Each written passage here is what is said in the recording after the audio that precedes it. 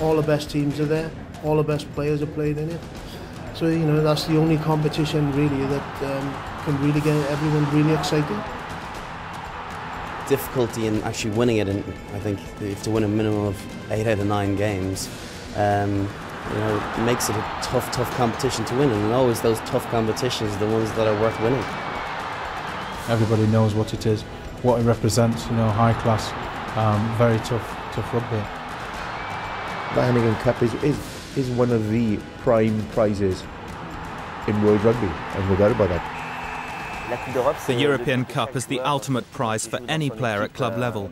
It's the complete test for a team. The big thing that the tournament has done is it's captured the imagination. It works for the players, it works for the coaches, it works for international coaches, it works for the fans.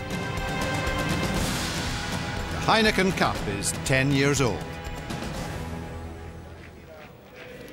For European clubs, it represents the ultimate challenge. The tournament has come a long way since its humble beginnings back in 1995. The very first match was held midweek in Romania, with Stade Toulousain taking on Farul Constanța. Toulouse ran out easy winners, but for a young centre on the pitch that day, it was a wonderfully different experience. I think there were more policemen at that game than spectators. It was always going to be very difficult to win there. Romania was just starting to enjoy its freedom, and it was a difficult place to visit. I remember the first try was scored by Jean-Luc Sestet, a back row player. He grabbed the ball after a penalty by Delode hit the post. It was a bizarre try in a bizarre game, and a bizarre start to the competition, but the tournament has grown so much since then and has now reached maturity. 10 years goes quickly, doesn't it? I was coaching at the very beginning of this, and we never got into the tournament for the first year. It was a very sort of limited tournament that England weren't too interested in, and Cardiff got to the final that year. And waiting for Cardiff in the final were Toulouse. It was a tight match, despite Castagnède giving Toulouse a flying start. Extra time was required to prize the teams apart, and Toulouse eventually prevailed to become rugby's very first European champions.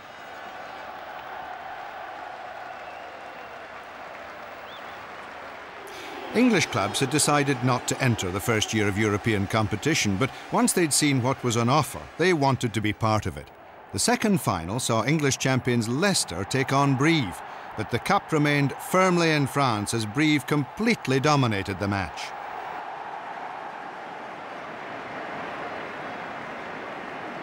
The next year, Brive again made the final against Leicester's great English rivals Bath at a packed Stade Lescure in Bordeaux.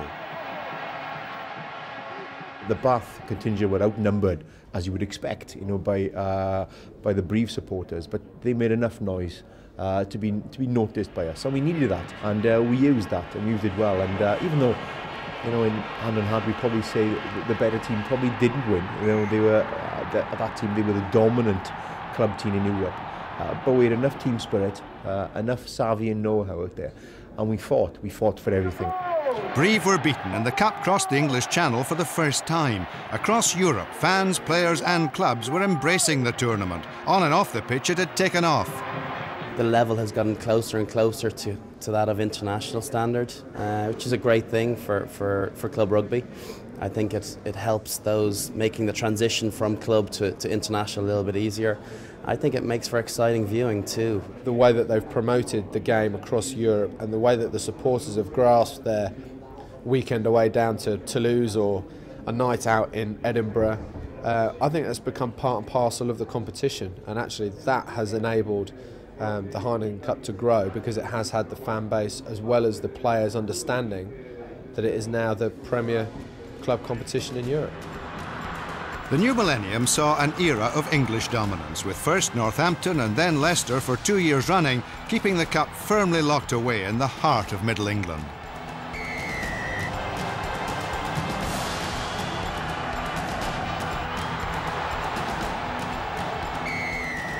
But the French were regrouping.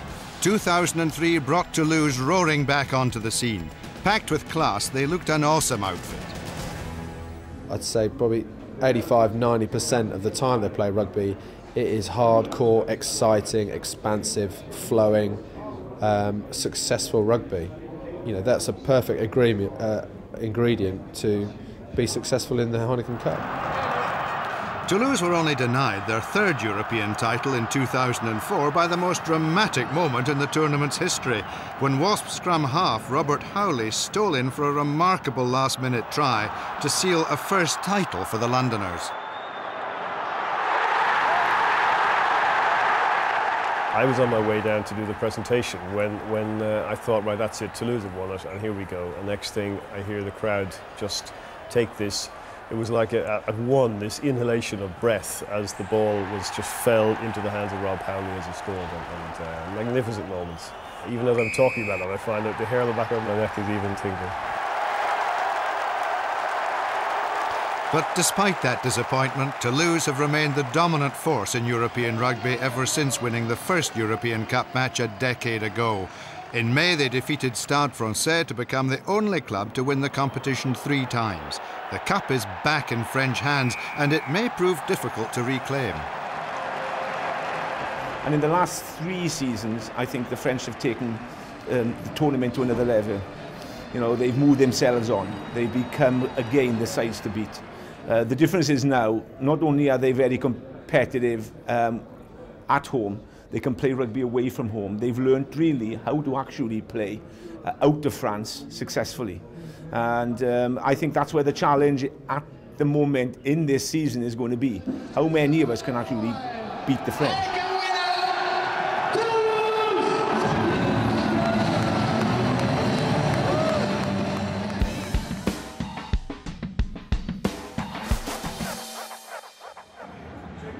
It looked like the British clubs had worked out how to beat